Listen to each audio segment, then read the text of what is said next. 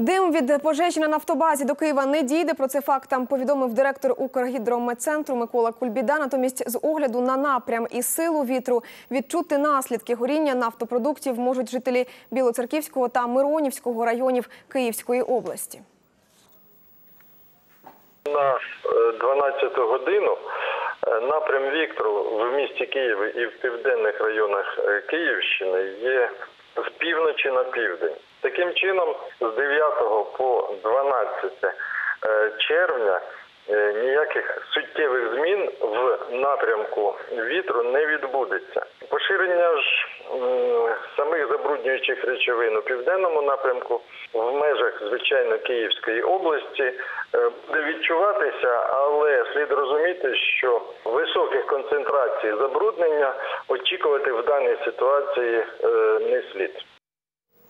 Що стосується екологічної ситуації, то зараз проводяться заміри наявності продуктів горіння в повітрі, інформують у Київській міській адміністрації.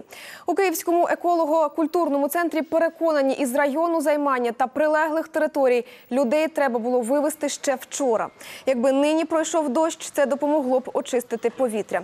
Більше того, директор екоцентру Володимир Борейко відзначає, загасити пожежу на нафтобазі фактично нереально, а деякі елементи, що знаходяться в повітрі, обмежаться не лише Київською областю, а будуть рознесені на більші території. Однак Володимир Борейко наголосив, що найважливішою наразі є вирішення ситуації з людьми, які живуть безпосередньо поряд із місцем пожежі. Там сейчас очень, я бы сказал, там превышение, не знаю, какое превышение ПДК, но может быть там десятки, 50 раз, понимаете, то есть людей оттуда и животных нужно вывозить. Та фракция, легкие фракции, которые ушли высоко в небо, они, значит, там попадут в кислотные дожди, эти превратятся в такие слабые кислоты и будут нам уничтожать посевы.